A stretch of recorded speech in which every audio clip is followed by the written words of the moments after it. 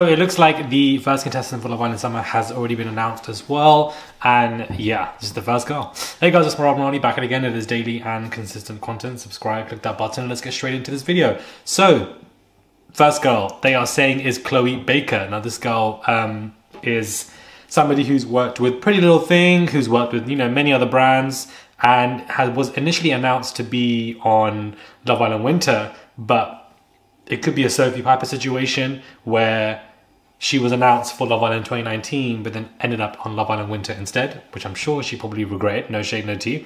But it looks like Chloe Baker has been rumoured to go on. She's worked with Missy Empire, Lipsy London, basically all of these companies. I don't know how old she is, but she definitely is being rumoured to be the first, you know, girl announcement for this Love Island Summer cast. So we'll just see what happens. You've got Andre and you've now got Chloe. So I'm just intrigued to know how this season of Love Island is going to go. I feel like this particular season of Love Island is basically the make it or break it of this franchise, because, you know, the social media ban and the repetitiveness of it coming on already in 2 months, I think, are two big killing factors. So we'll just see what it does. It's interesting because ITV have actually reported a 10% drop in in revenue over the first couple of 3-4 months. So it clearly shows that, you know, we'll just see, you know, what happens when it comes to these TV shows, because I think Love Island, it's giving Big Brother season 11, it's giving X Factor season 2108. So I think that's what it's basically giving.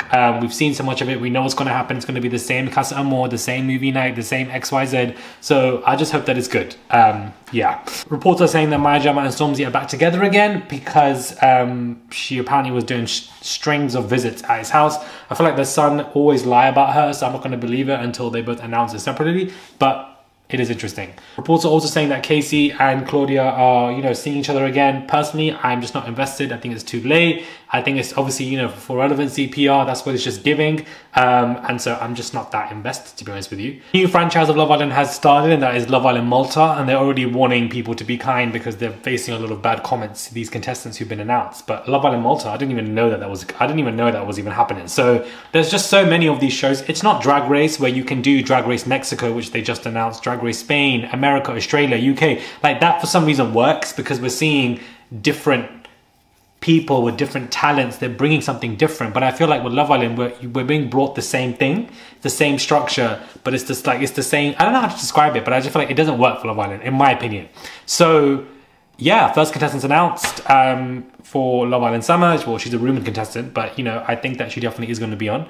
And we'll just see when the rest is announced. I don't know when is the rest. Maybe you guys can comment down below. I don't know when else everybody else is being announced in the proper VTs. I think it's probably a week before, end of May. But yeah, damn. I just feel like this Love Island Winter is really messed everything up. We get zero breathing space and it's so impactful because it's like, again, like I'm not ready for it. Whereas we would have been waited a whole nice year for this and there would have been a lot more build up. So yeah, let me know your thoughts are and I'll catch you guys soon for another review.